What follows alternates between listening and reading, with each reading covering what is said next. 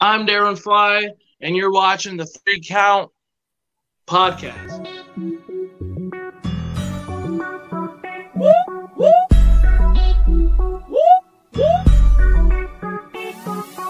I'm in fashion, Welcome everybody to another edition of the 3 Count podcast presents Now Entering the Ring, and I'm your host, Clifford Red Dog. Well, that's right, the man that leads you up this mountain called wrestling. You could call me a Sherpa. You should be calling me your Sherpa. But it's never about me. It's about who's entering the ring, because like every good Sherpa, you gotta have a Sherpa who's been there, done that, and can do it more efficient than you can. And so our person comes to us from MPW, AWE, EHF, Legacy Pro Wrestling, GLWA, HCW, PWK. He is a speeding bullet that just hasn't hit yet. Here's Darren Fly. Awesome. Thank you. Thank you for that introduction. I appreciate it. Thank you for having me on the show.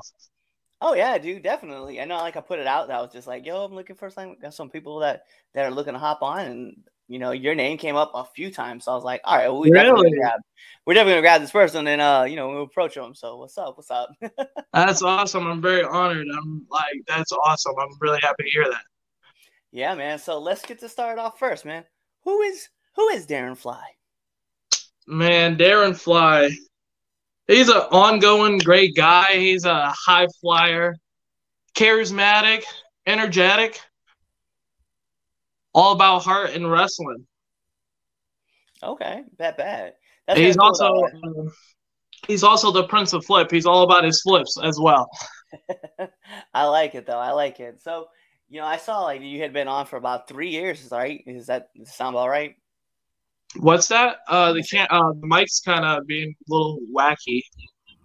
I said it sounds like you've been a part of like the sport here for about 3 years, correct? Yeah. Yep, that's correct. So what brought you in? The mic is kind of acting weird still. Oh, mine is? Yeah, I can barely understand you. All right, hold on a second.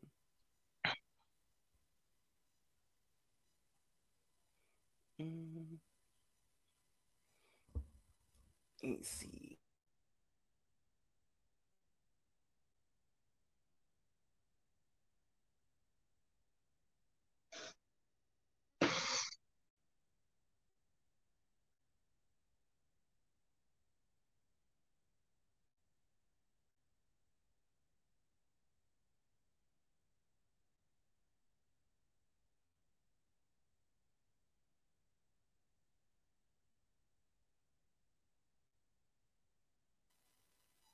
Is this better?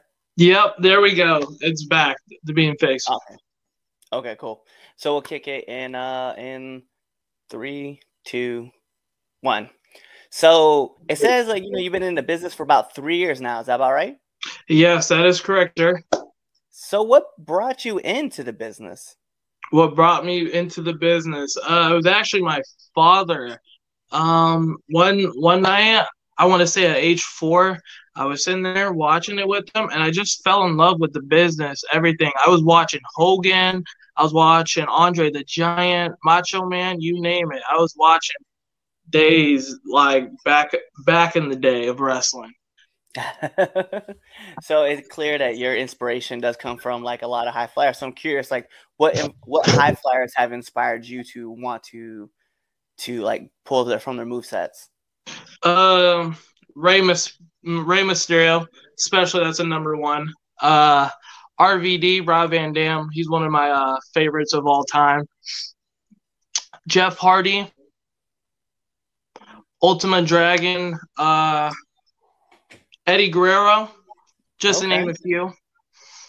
I like the pull from Ultimate Dragon because we may or may not have had a guest on here at one time who talked about a match that happened one time, right, in U.S. soil, right, on North American soil. Anyway, in this match was Ultimate Dragon, TJP, I can't recall the other person that was running with him at the time, but also a small, young, up-and-coming lion known as Okada. Yeah.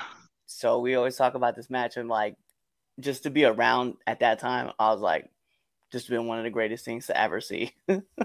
Yeah, that's awesome. I love Okada. I love TJ Perkins. I've seen him work live, so that was awesome to see. Yeah. So Toxis, man, I gotta ask, man, because it's one of my favorite questions to ask every single person who comes on this show. What's the worst bump you've taken? Oh gosh, the worst bump. I've taken some pretty gnarly ones, but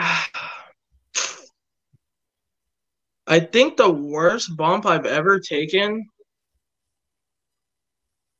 was just a normal choke slam. Just a normal choke slam. Those are the worst, man. I'm not gonna lie. Those are awful. And power bombs, I've gotten better with them, but they can suck. Yeah. Yeah. I'm all too familiar with somebody who's blown a choke slam spot and also a choke slam bump before. So, yeah, our longtime viewers will definitely know like that's something that's happened a few times. Yeah, not the best bump. No, and the funny thing is like I'm a huge fan of taking choke slams. I just I became a big fan of them. I just love like I don't know. I feel like when you take a choke slam bump versus like just a regular bump, they hurt about the same. Like there's not a real suck to it. Unless you're doing like Yeah. a superplex off the top rope, then there's a lot of suck to that. Superplex, I think I'd rather take that off the top rope than the choke slam, to be honest. Like, no joke, man. I've taken the Tower of Doom spot, like I've done that, and that's felt amazing. But when it comes to the choke slam, I've gotten way better with the choke slams. But yeah, that's the worst bump. So I'm kind of curious, man. Then what's one of the hardest hits you've taken? Hardest hits? Hmm. Jason Page, he's actually gave me a gnarly super kick to the face. Not gonna lie. He definitely has a leg on him. Nice. It's funny because like I know somebody else who's a part of this podcast who's been known for their super kicks as well, and sometimes connecting a little too much. Man, even Isaiah Moore, he has really good chops. Like, no joke, you will feel them in your chest. Your chest will sink. Bet. All right, man. So normally when you get done with a match or you have like those pre-rituals, but I'm more wondering about the post-ritual. So like, do you have like a post-match snack or like a post-match meal? No, necessarily, not necessarily. I try to get water. That's probably the first thing I try to do, Mm-hmm. and that's pretty much it. I really don't. If there's food there, I definitely try to get protein based, like chicken or something like that. Okay. I know for me, like one of my favorite things to do is like get into like a hot spot, right? So I try to go to like in over in Maryland, right? We have like Wawas, and then you get to Pennsylvania and you have Sheets and all that. So we always stop at like a gas station and try to grab like something there that's like one.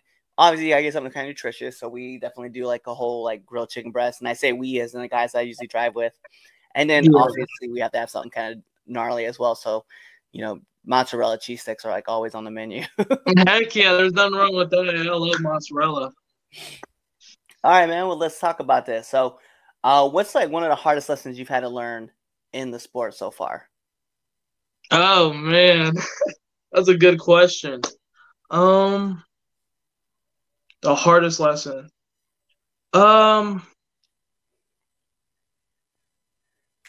Not being so hard on yourself. You're your biggest uh critic, and you have to work with that because you can't always be too hard on yourself. You got to give yourself some credit.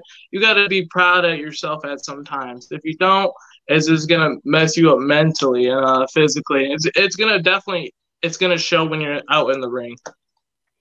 It's cool that you're able to like kind of like understand that and interpret that and be like, yo, you can't be like hypercritical on yourself.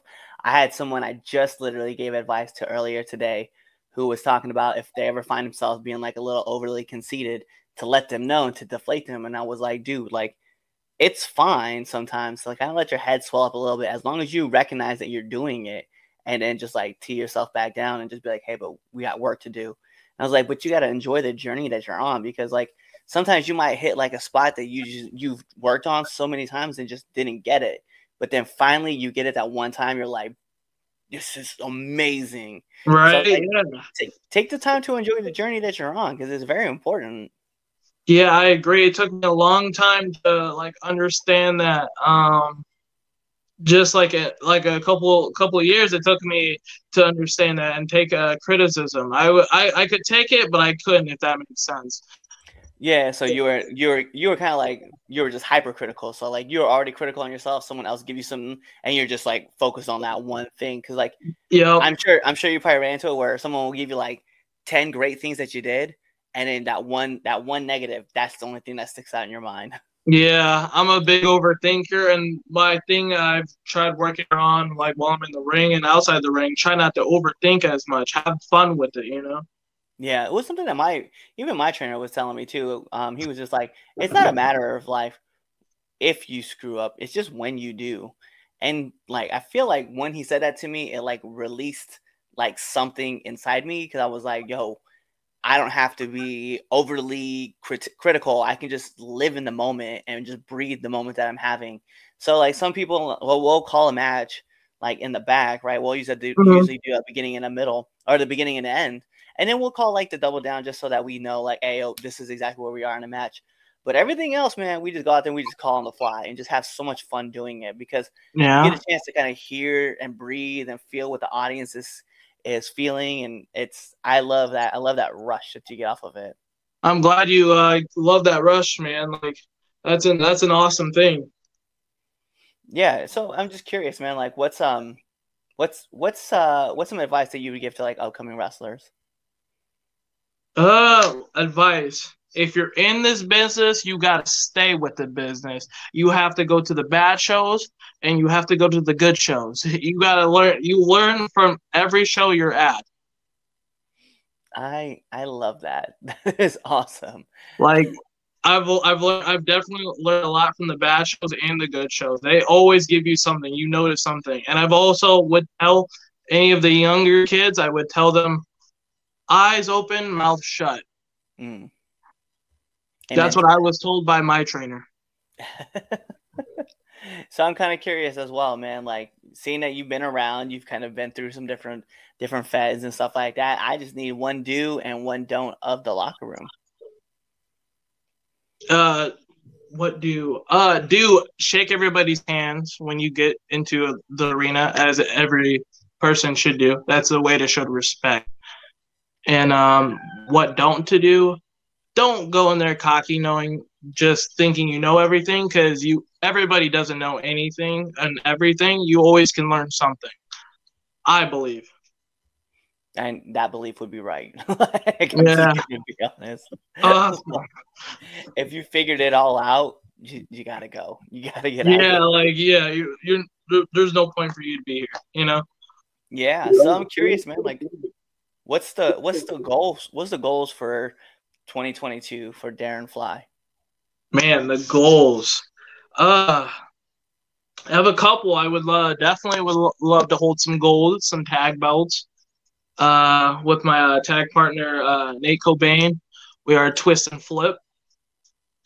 I would. My other goals is definitely more expand. I want to get more. I've gone to Wisconsin. That's been an awesome learning experience. I would love to go Ohio or down to Texas. I just want to explore the whole world and get as much information I can get. You know. No, that's a great goal. I know, like even for me, like it's I wrestle out at a DMV and in New Jersey, and I'm trying to go further out, like whether I'm going to North Carolina, I'm going out to Massachusetts or Connecticut. Out west, we're trying to go to Ohio, try to hit Oh, up nice. Michigan, trying to get to Illinois, trying to get to all those places, man. So yeah, I definitely feel where you're coming from when it's like, Heck hey, yeah. expand, expand, expand. What state would you like to wrestle? Like, what's your big state you would like to wrestle? You know what? What's weird, man, is that the state I have two, right? To be Mm-hmm. fair, one of them is my home state, right? So I would love to wrestle back in the state of Nebraska just one time, or Heck just yeah. a few times. It would just be fun. And the other one is my second home, my other home from home, where all my kanes and wahinis all stay at in the islands of Hawaii. So that's where I would love Oh, okay, that's awesome to hear, man. Heck yeah. I to. believe Yeah. you make it there. Oh yeah, I definitely have some connections to kind of go a little bit of everywhere if I wanted to. Awesome. Yeah, you just got to get those connections. You meet the right people, get on the right path. Hell yeah. So, man, listen, like these are all like the heavy hitting questions I do have, but I gotta bring on, the second best segment of the Three Count podcast. If you're wondering what the first is, it's the Red Dogs Power Rankings that you can find every Sunday on our debate show. But this is the Three Count podcast, 10 count questions. And Darren, this is how it works. I'm going to fire off 10 questions at you rapid fast. And whatever's your answer, that's your answer. All righty. All right. So we're going to put on the imaginary timer for added pressure. Bing! And here we go. SmackDown or Raw? SmackDown. Favorite color? Blue. Marvel or DC? Marvel. Favorite movie? Toy Story. PlayStation or Xbox? Damn. PlayStation. Favorite submission? Ooh. Sharpshooter. A Sonic or Mario? Mario. Favorite podcast? Favorite podcast? The Joe Rogan podcast. Let's go. Nominate one person that you want to see on this podcast. Isaiah Moore. Okay. And then last but not least, my favorite question to ask every single person that comes on this show. Favorite curse word? Fuck or bitch. Hey, Not go on. Yeah, listen, man. A good F word is all that's needed in this life. Like, just tell people that. Honestly, you just gotta let it slip. Right? Definitely. So listen, man, like all of our that's all my heavy hitting questions. Those are all my questions for you. So just let our listeners and our viewers know where they can find you.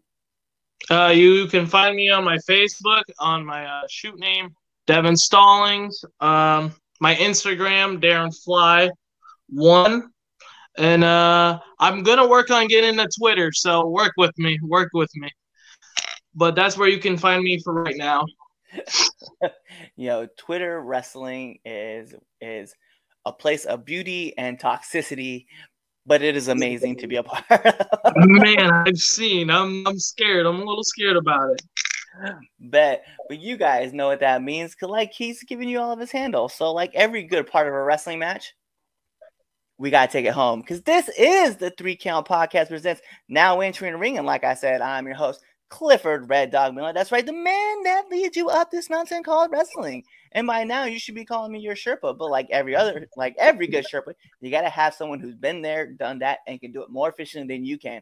That's why it's never about me. It's about who's entering the ring. And you see right next to me, Darren Fly is here in the hot seat with me. So you guys know what to do. Tune into the next episode and be there, or you just wait for this episode to end. You wait for that outro, and then you choose another episode to listen to. Peace.